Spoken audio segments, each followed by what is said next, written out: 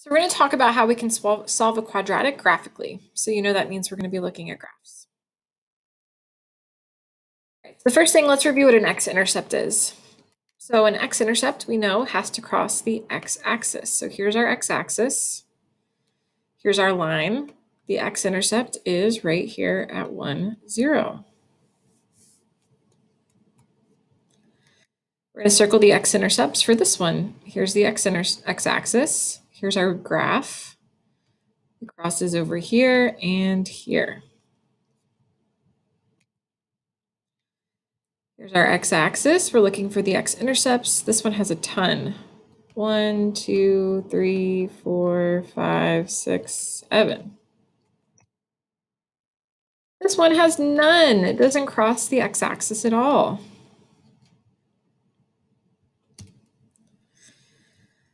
So a quadratic equation is an equation whose highest exponent is 2 highest. So here, our biggest exponent is 1. So that's not quadratic. Here, the biggest is 2. Yep, this is quadratic. Here, the biggest is 3, not quadratic. Here, the biggest is 2, quadratic. Here, there's no exponent. Here's tricky. If I actually multiplied these together, I would get x squared plus 3x minus 10. So this is actually a quadratic.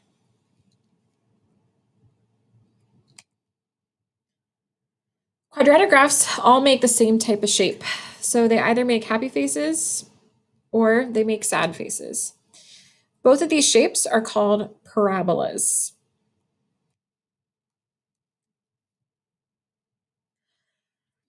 This parabola has 2 zeros. This one in the middle has 1 0. And the one at the end has no zeros. What is a 0? 0 is the same thing as the x-intercept. Parabola crosses the x-axis.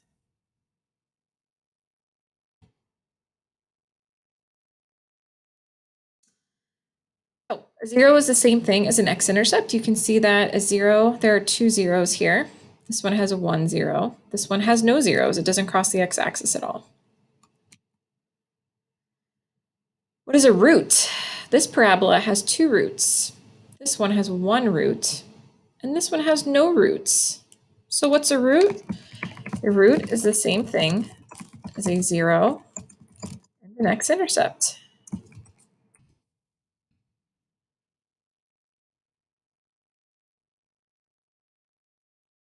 You can see this has 2 zeros, has 2 roots, 1 root, no roots. Finally, this graph has 2 solutions. This has 1 solution, this has no solution. The solution,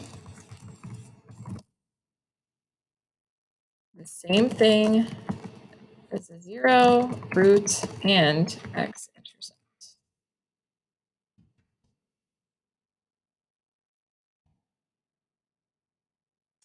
So the 3 words that mean x-intercept, we just saw one of them is solution,